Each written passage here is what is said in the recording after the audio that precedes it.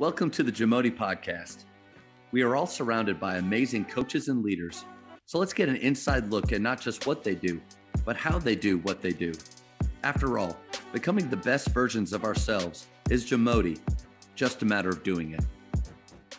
Based on you as a shooter, I would imagine that it would be really fun being in a practice with you, because I think the emphasis that you'd put on it, probably, the way that you talk about it, you could see kind of the passion come out.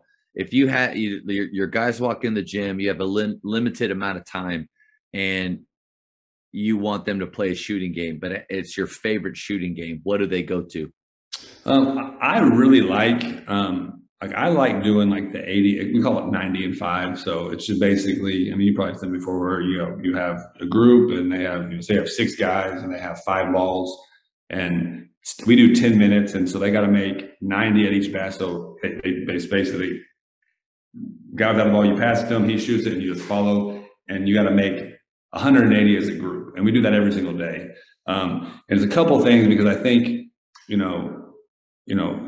I like different shooting games. Like when you're doing like skill stuff, like there's a lot of things you can do, but like in a group setting, yeah, that's my favorite, because you get a lot of shots up, and then it's competitive. So you have to make you let our guys know, like, this is the like each minute, this is where you should be, and then they'll have minutes where they are bad and they kind of excel, and then the whole goal too is like, as you get it's not about just winning the drill. It's about I want to destroy the drill. So it's like we're about we got 30 seconds left. We're on 88. It's not time to relax. It's time to let's see. I want to beat this team by 20. So it's just, that's my favorite thing to do. It's pretty simple, and it's really basic, but I think it creates a competitiveness, and guys, and it's fun when you watch it.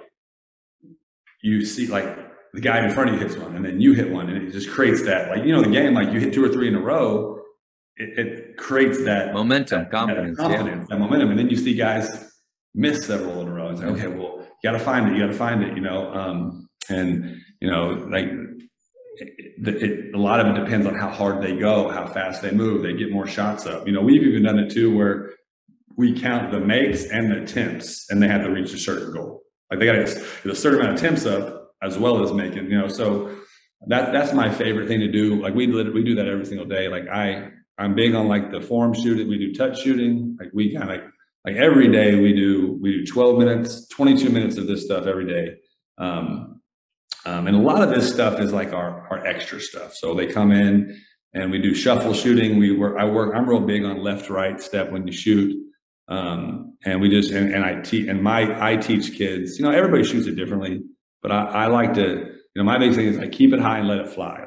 You want to shoot it where you catch it, and the less motion you can create in your shot, the less room for error. So, you can shoot it Larry Bird, he was an amazing shooter. So these guys, they can do those things, but it's just, you have to be perfect in that every time. And those guys are different, if you have a short, compact jump shot, well, your error, if I had a robot, I tell you, if I put a robot out here and calculated it and put a ball, and from this spot, it would make it every time. So if you can find that consistency in how your shot is, that comes with shooting. That's a big thing. And so I really try to teach them, don't drop it. I know a lot of this stuff today, it goes against some of the shooting stuff, but I'm less motion, keep it high.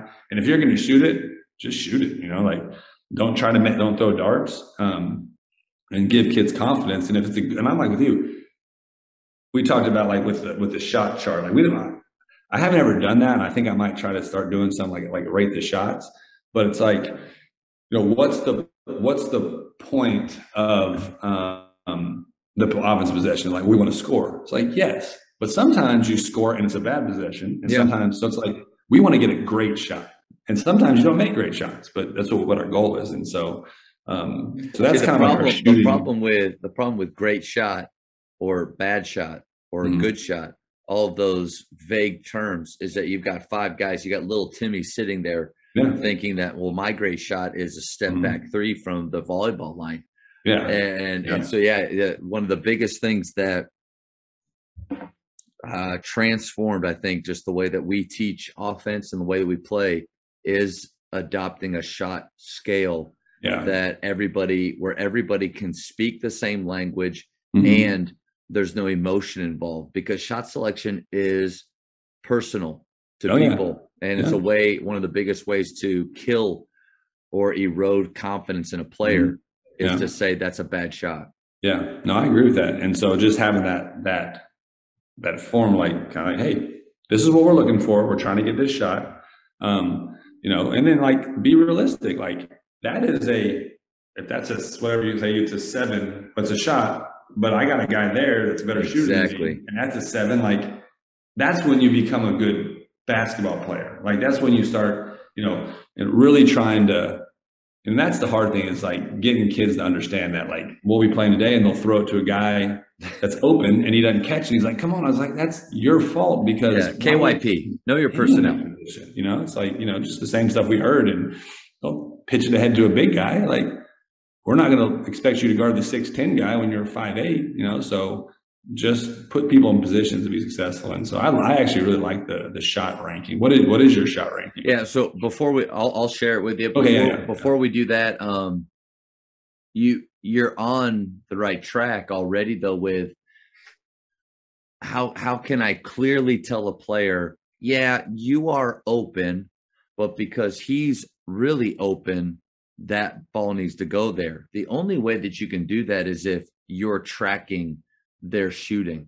When I say tracking, not just writing things down, but you play a shooting game, everybody come in, raise your hand if you made 20 or more, keep it up, 25 or more, 30 or more, and you see hands dropping. You writing down scores to a game over and over and over again, where I'm at 30 in this game, he's always at 60 in a game. It's not like, it shows that I'm a smart player, but it's also obvious I'm kind of open, but I should one more that I should hero pass that to the guy that's better.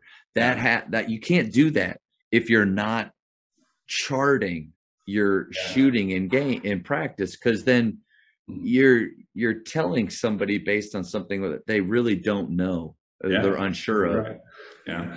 The closest thing that we've done to that is, like, before we start the season, I got like a player evaluation packet that we fill out, and they pick who are our top 3 shooters. And then I post the results, not who chose who, but like, you got the average, 20 votes of the 25 kids. And, you know, you start seeing people, you ask them, like, and you see real quick what people think of themselves. And I use that a lot sometimes to kind of like that gauge because this kid is going to be at best a role player on varsity, and he puts himself as the second best player. Well, it's like, he doesn't have Come on, Timmy. He doesn't have a realistic view of himself. And so it's like, now you have to realize, like, well, what's, you know, so it's just stuff like that. No, I think that's great. Just having the kids know, because, you know, it's hard. Like, we played with the mind games. Like, our coach would try to, like, it was like a psychological, something like someone on the show, but like, what is, like, you never knew where you stood. I have taken the complete, because I didn't like that plan.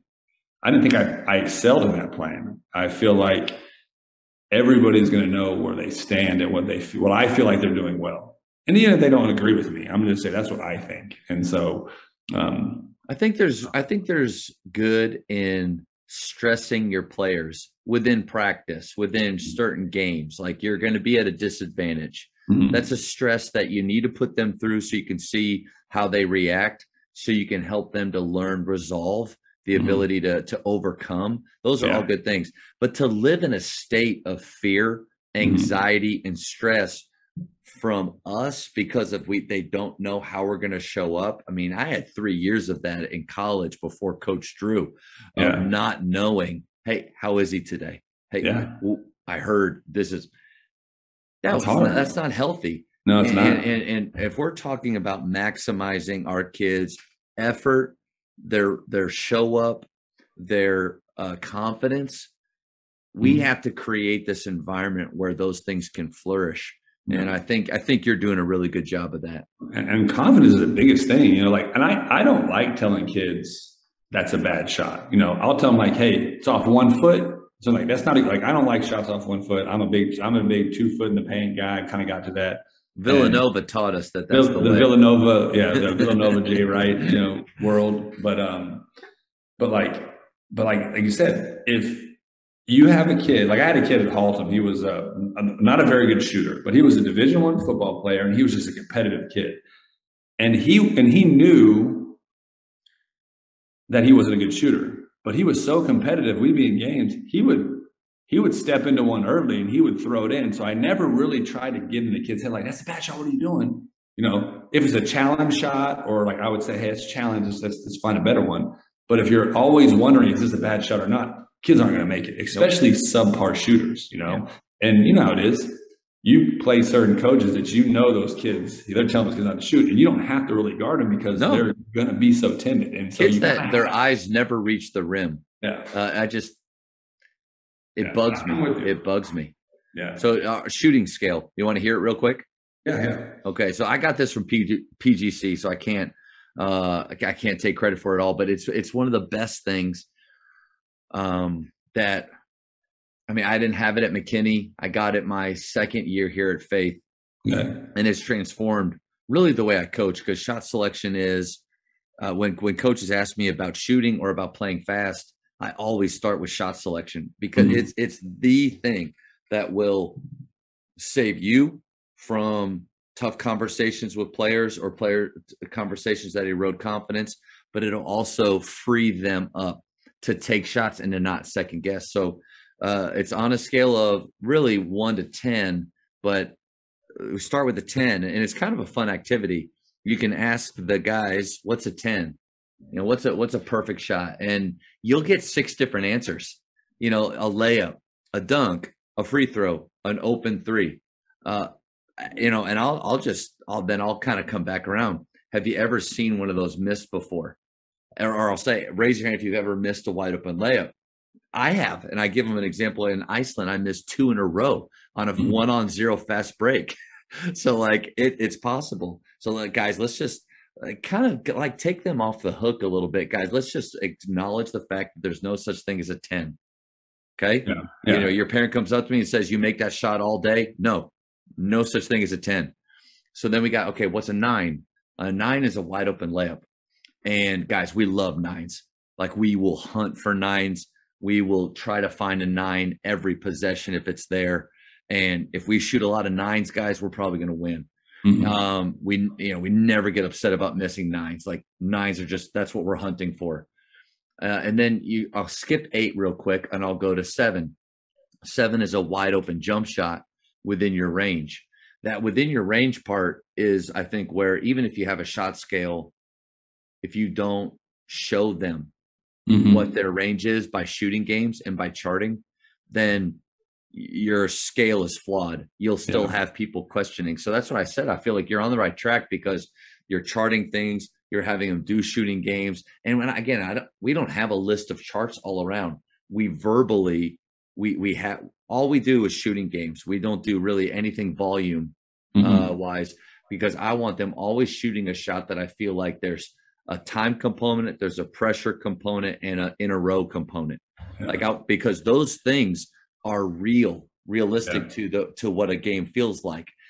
So because of that, and there's billions of those, that's extreme. There's thousands of those games that you can play, and I'll find new ones all the time. I just got one from Mike Dunn, the shooting coach, the other day. I had a talk with him, and he's 99 shooting.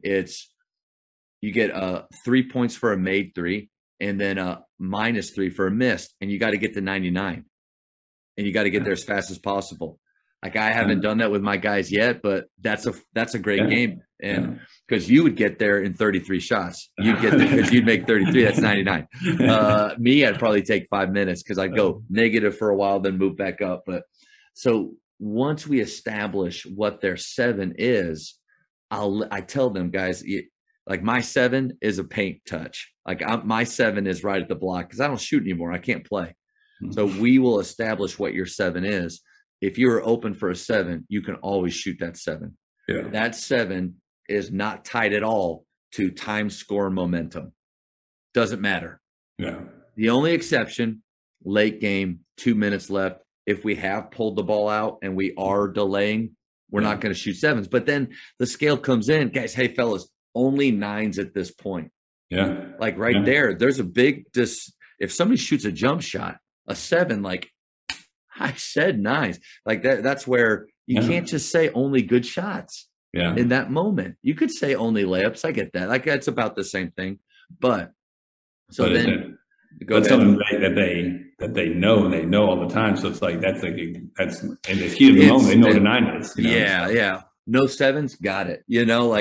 So then eights are contested layups, and eights are really good because one, like you, off of 2 feet, you can get fouled.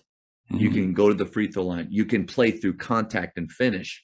And so we'll still, like, if we're getting to the paint and we're getting eights and nines, like we're on our way. And then you move to sixes. So sixes are contested jump shots. And I always tell the guys, if we are relying on sixes, we're probably going to lose. The number one reason why people lose games is shot selection. It's not anything else. Maybe other things, lack of effort. Well, crap, you're not going to win anything, anytime. But shot selection is something we can control. If you lost by 8 or less points in your career, everybody's hands in the air. That's one bad shot a quarter. That's 1 6 a quarter.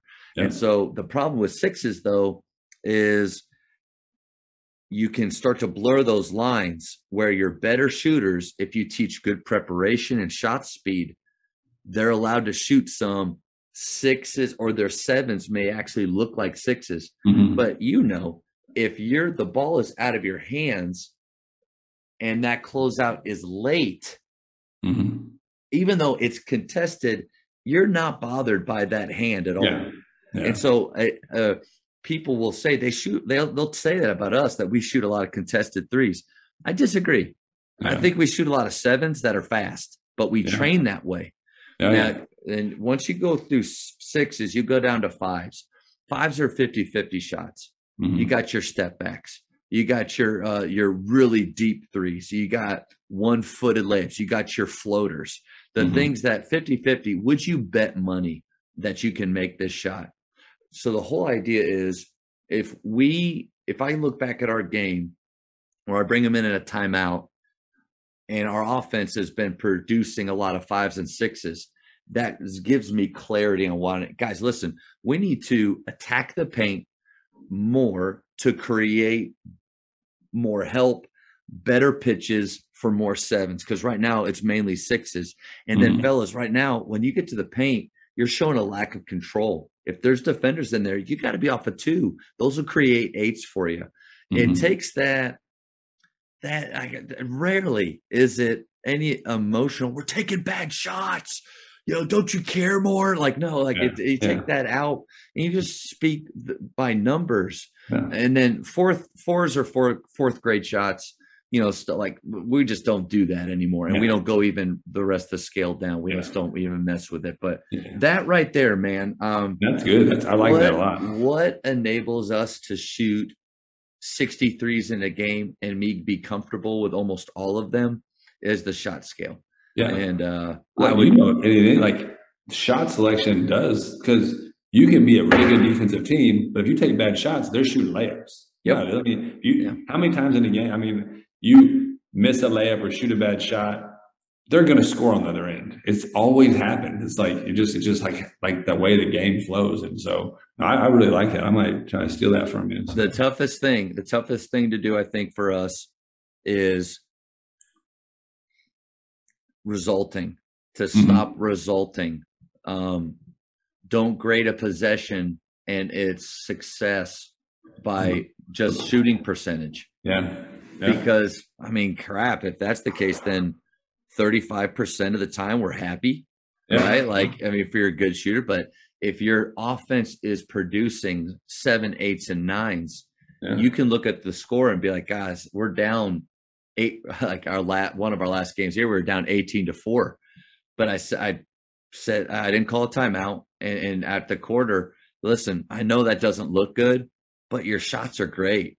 Like you're doing the right things. So just continue to trust. And then we're down 3 at half. it's tied at the third and we win by 10. But like, if I'm resulting, I think this is just isn't our night. Yeah. Or well, I think a good point too, like to your point with the kids, is like, hey, this for you is a 6. If you make that one more pass, that's a 7 or 8. And so it's like, which one is our possession better? Like, well, you had a chance to get an 8. Yeah. You know, so I like that a lot. A powerful question to ask is, then you said it earlier too. Instead of why did you shoot that shot, you ask them, rate that shot, and just ask it like calmly, and they'll look at you and they'll go, Coach, that was a 6. I'm like, yeah, I agree. I think so. And I don't want you to feel like you're forced to shoot a 6. Trust your teammates. What if it's a 6 and he's close in your bubble and there's no one else to one more to? What can you do? Well, Coach, I can lift. Yeah, you can lift them, and then you can attack, and so you can take that advantage that was given to you. You didn't cash in, but now you can create an even better one for your teammate. But it's a way to go about shot selection. You're still telling the truth, but you're not ripping them apart. And I think what you're doing is, hey, the next 7 you get, though, make sure you pull that thing. You know, hey, my best shooter's 0 for 5. Well, what's about to happen to you on your next 7? I'm probably going to go off. That's right, you are. But I just don't know if you get there by saying good, bad, or great.